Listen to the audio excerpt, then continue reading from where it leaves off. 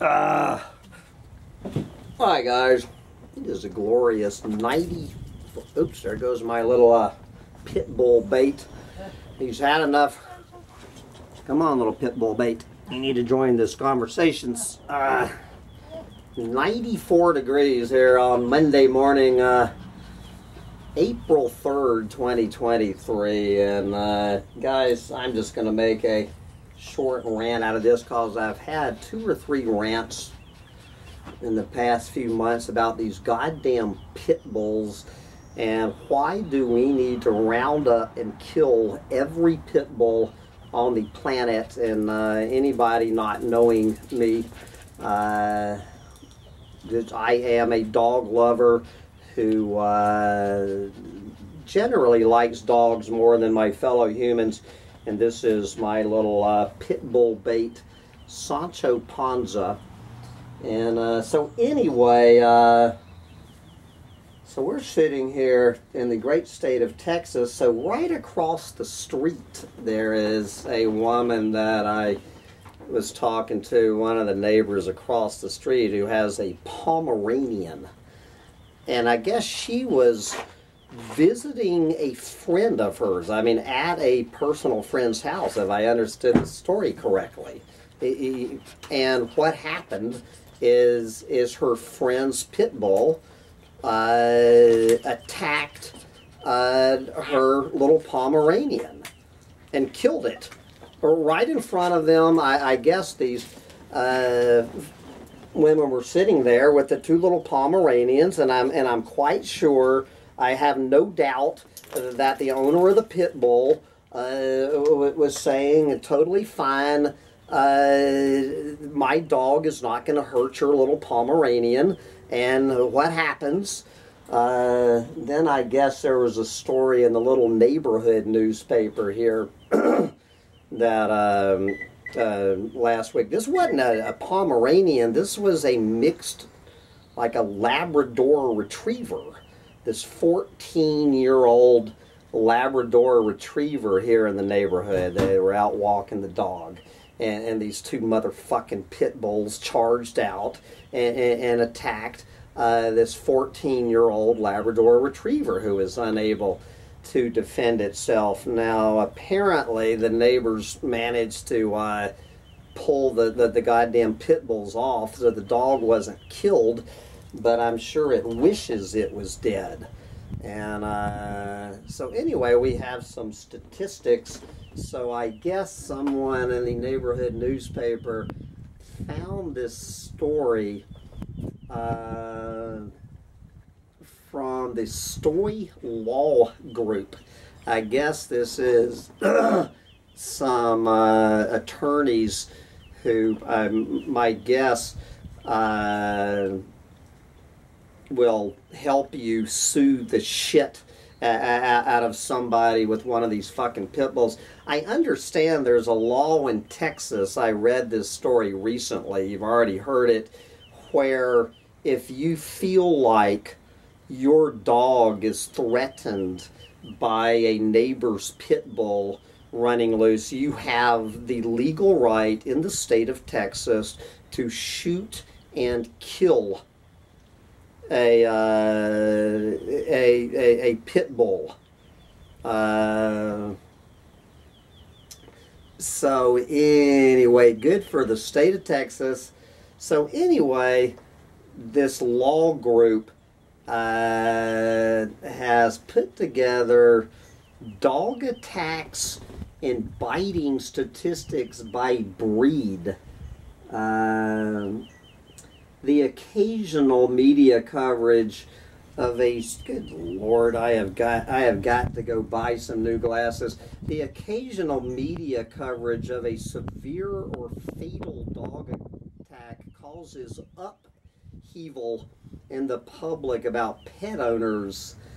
So let's listen to let's listen to some statistics about pit bulls.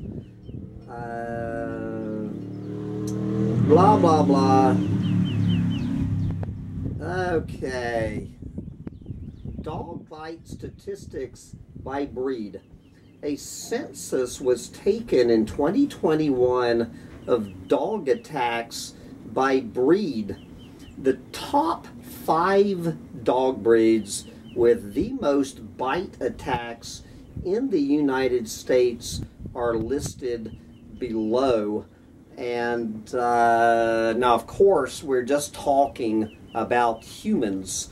There is no mention of dog attacks on other dogs, attacks and, more importantly, fatalities.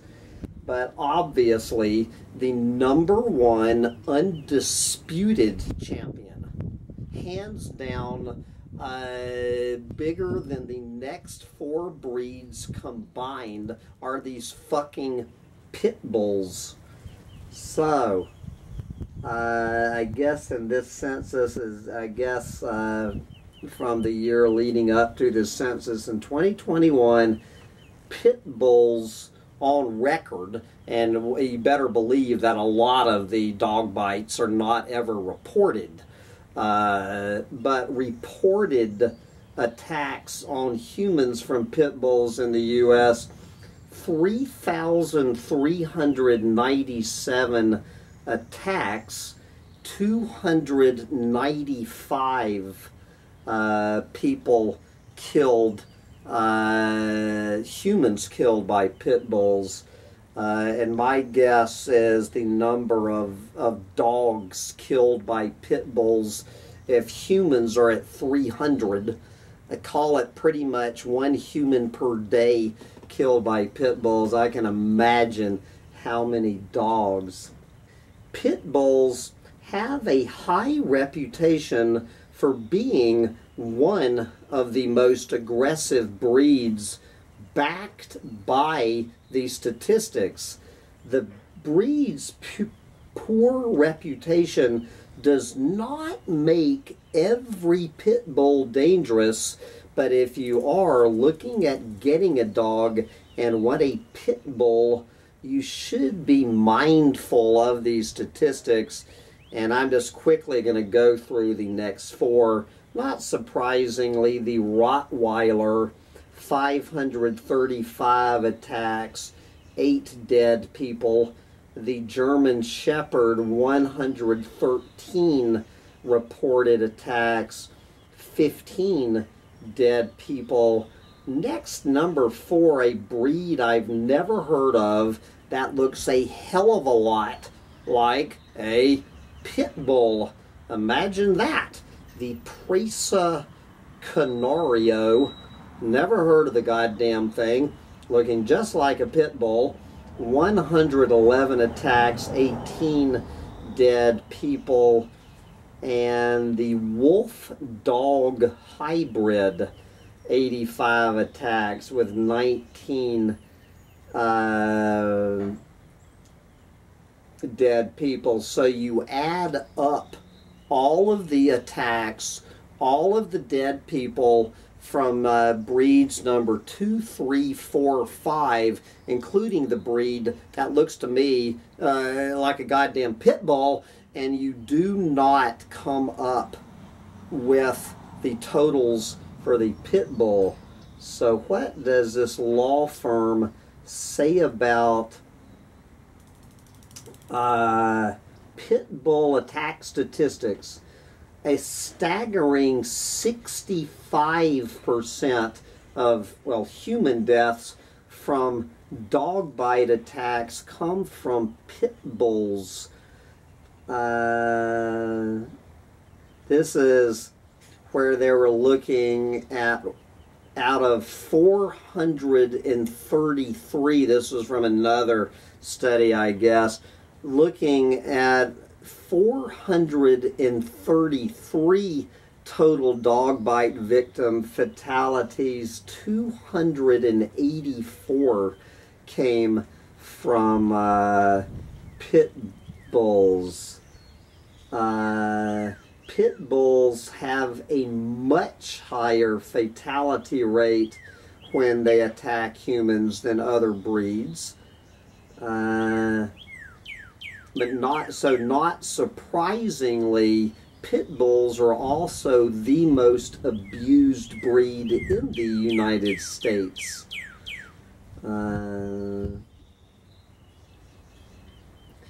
Another aspect of these statistics is that pit bulls are more efficient with their attacks because of their strength. If a small breed, such as a Chihuahua, bites you, the likelihood of this bite being severe is low.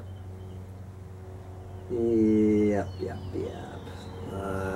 Anyway, and of course, this article says nothing about pit bulls, attacking and killing other dogs. This is the biggest fear that I have walking Sancho. Is one of these fucking pit bulls coming out of nowhere and attacking and killing him. It's just time to round up every motherfucking pit bull on this planet. On this goddamn planet. We could start with the goddamn dog pounds. 85% of the fucking dogs at the Austin Dog Pound are pit bulls, where owners have just said, I'm done with it. Take this vicious animal. Every dog pound, that's a good place to start, needs to euthanize every pit bull on this planet. Every dog turned into a dog pound should not be put up for adoption. It needs to be taken out of the gene pool. But anyway, I know I'm talking to myself. Anyway, I have got to go find a cooling center on this 94-degree early April day while I still can. Bye, guys.